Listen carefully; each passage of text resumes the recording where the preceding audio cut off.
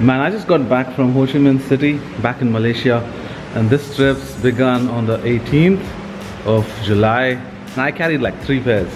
The Foam Runner, the Atmosphere Dunk SB, and the Pata Air Max 1 Monarch. And I needed to get like a fresh pair, something that I could walk around in, because I've been really walking around in these pairs.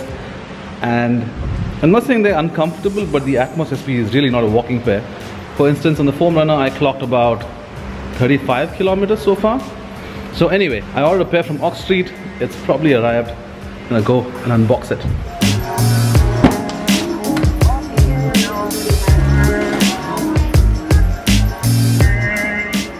The next. So I'm gonna be unboxing my first ever pair of New Balance sneakers. Completely recycled materials. So now we're gonna lift the lid and take a closer look at the sneaker. What? Oh, okay, fine. Sorry, we gotta go for a family vacation, so we're gonna shoot this later.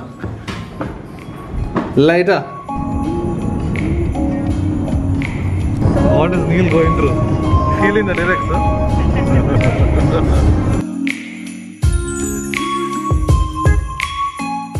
Day 2. We finally got into the Airbnb in Penang. This is my first ever pair of New Balance sneakers, and I went for the 2002R. And yeah, I gotta talk about sizing. So like in Adidas, a US 9 would be a UK 8.5 versus a Nike where a US 9 would be a UK 8. New Balance sizing works like in Adidas.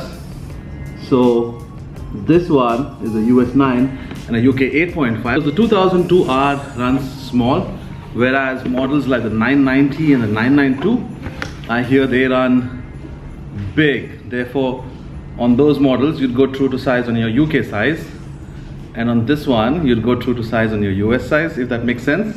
Bam! The Rain Cloud by New Balance 2002R is the base silhouette, like you can see right here. And yeah, I've had my eye on this pair for a while, and I picked it up thanks to the guys at Ox Street right there.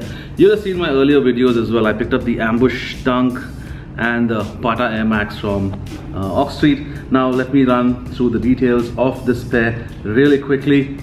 You have all of these panels that seem like they're detached, like they'll come loose or come undone. My nails, courtesy my niece Nina, of course. The base panel here is mesh. You have the N embroidered on here, a bit of 3M hits right there.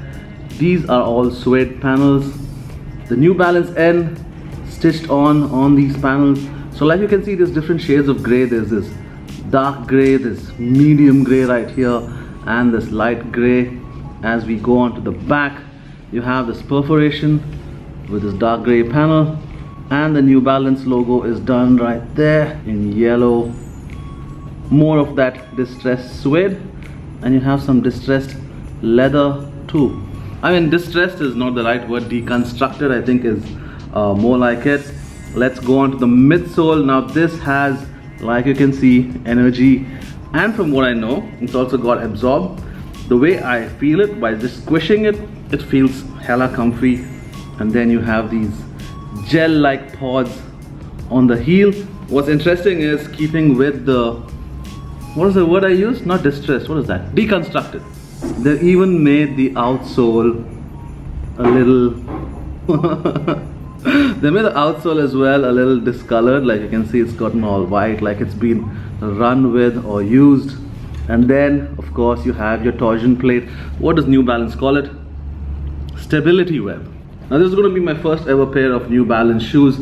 I of course went into a store and tried on a few 2002Rs before I figured out that I need to go half a size up on my UK sizing and stay true to my US sizing. Oh, I forgot, the tongue right here also has that deconstructed feel to it, and the foam is exposed on the inside. You have the mesh paneling right here with New Balance, just like you've seen this yellow panel right here on the heel, and the base of the tongue is the same mesh like you've seen on the toe box. You have a perforated insole.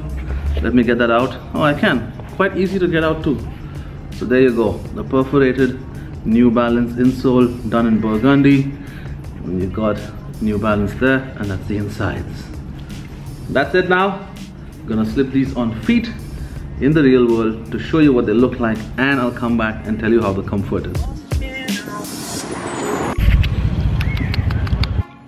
Oh no, I should edit this bit out of my vlog, I guess. 2 days.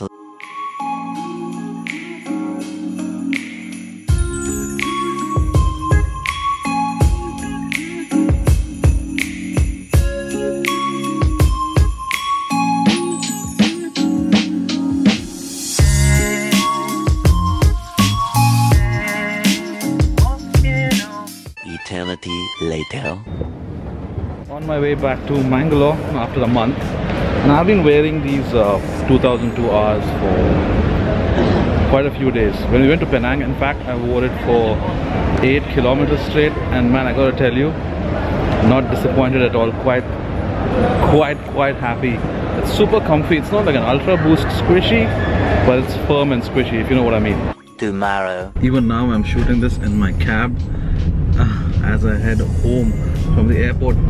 The sizing was perfect. I've worn it in total since the day I first wore it for I think about 15 kilometers now, because there was a fair bit of walking around, going to coffee shops and all of that stuff. So yep, that's it for the 2002R review.